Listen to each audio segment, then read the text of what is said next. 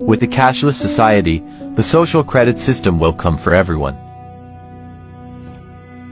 And if you notice, my country was the first where they made cash illegal.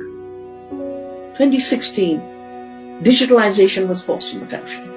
8 o'clock in the evening announced midnight, cash was illegal, the big notes.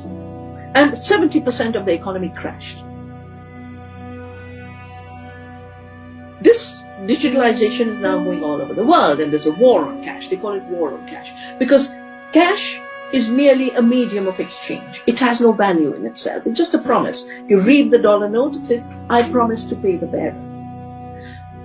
When it's digital, even a credit card, you're giving rents to the global financial system. But when it's cryptocurrency in the hands of algorithms, in the hands of big tech, they will do what is happening in China.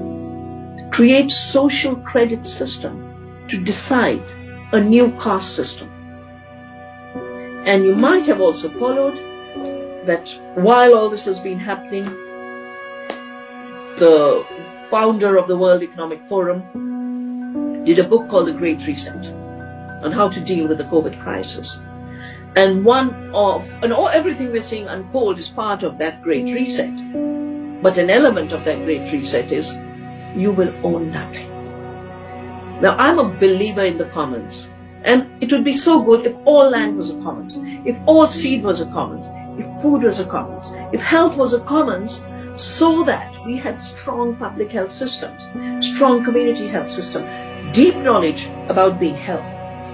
But when Paul Schwab says, you will own nothing, he's saying we'll own it all.